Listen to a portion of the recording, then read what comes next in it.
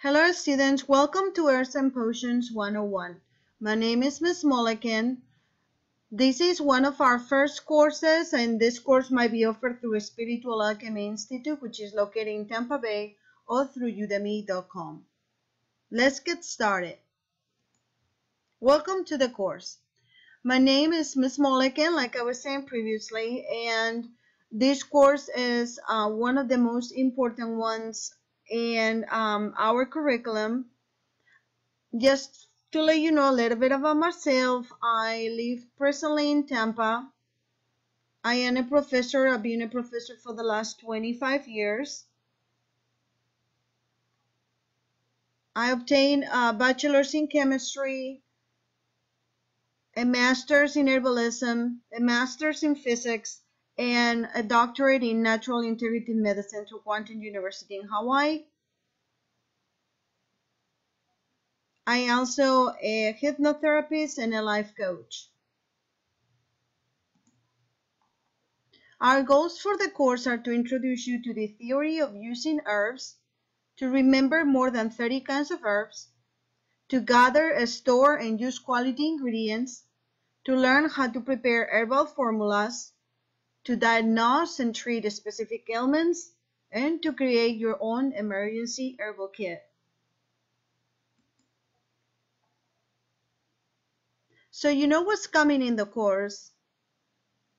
We offer our course through a 4-week program through a Spiritual Alchemy Institute. However, if you're taking this course in udemy.com, and just like through our portal also, you can advance at your own pace. So that means that you will be doing the lessons as move as long as you're fast as you want.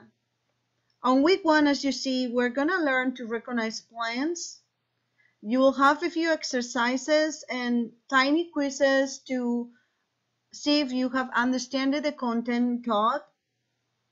And we're gonna learn how to classify plants and guidelines for gathering and how to store herbs.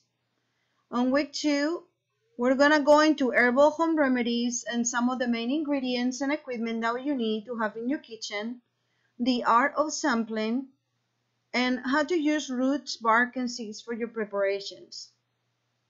On week 3 is when we're gonna dig deep into all that is the content of starting to know all the 25 simple herbs, just to familiarize ourselves with herbology.